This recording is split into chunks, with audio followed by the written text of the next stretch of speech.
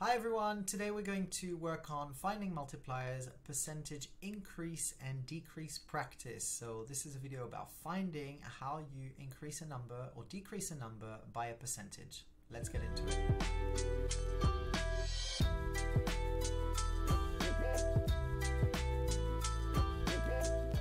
So what does it mean to find a multiplier? Well, finding a multiplier is simply adding or taking away from 100%.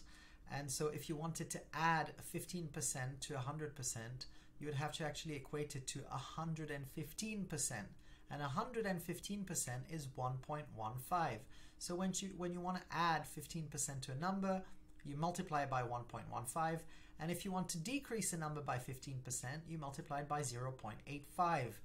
So similarly, if you wanted to increase a number by 12%, you should multiply it by 1.12. And if you think about 100 minus 12, that's 88. You should multiply a number by 0.88 to decrease it by 12%. So I've set up a few questions here for you to try. And so if you see the questions, it says to find 50%, you can multiply by.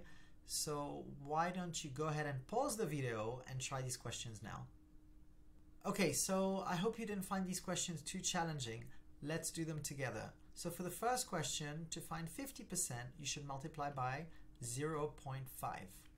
To find 25%, you should multiply a number by 0.25. To find 12%, you can multiply a number by 0.12. So if you've done this correctly, that's amazing. Now to increase by 50%, remember what we said about multipliers first, you need to add that to 1. So for that one, it should be 1.5 or 1.50, but we don't need to say the 0. To increase by 90%, it should be 1.9. Very good if you found that one. And a little trick question here, to increase by 5%, be careful because 5 divided by 100 is 0.05, so it should actually be 1.05. So very good if you found that one. That was the hardest question. And then to increase by 12%, you should multiply by 1.12, which is something that we covered in the example earlier. Now for these questions, you need to look at decrease. So again, I recommend you pause the video and you do the questions now. Okay, so I hope these were not too difficult and you found those okay. So for the first one, to decrease by 25%, that means 75% remains. For the second question, to decrease by 18%, that means you're left with 82%. So well done if you found those ones. Decreasing by 20% is the same as finding 80%, so you should multiply by 0.8. That's the answer for that question.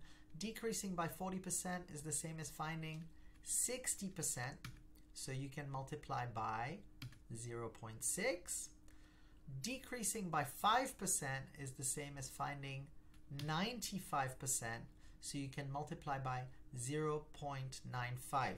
Well done if you've done these correctly. Alright, in this question you have $250, you earn interest of 15% at the bank. How much do you have now? So go ahead and try the question. Alright, I know this one's a little bit difficult, but if you realize that it was 1.15 for your multiplier, you did really good. And so 250 times 1.15 is equal to, let's see here, 287.5. So if you got that result, that's excellent. Well done. Okay, I hope you found that useful. Remember, mathematics comes easy when you know what you're doing. So the next time you have to do percentages and you have to increase or decrease a number by a certain percent, remember to find the multiplier and that'll make your life super easy. See you on the next one. Bye-bye.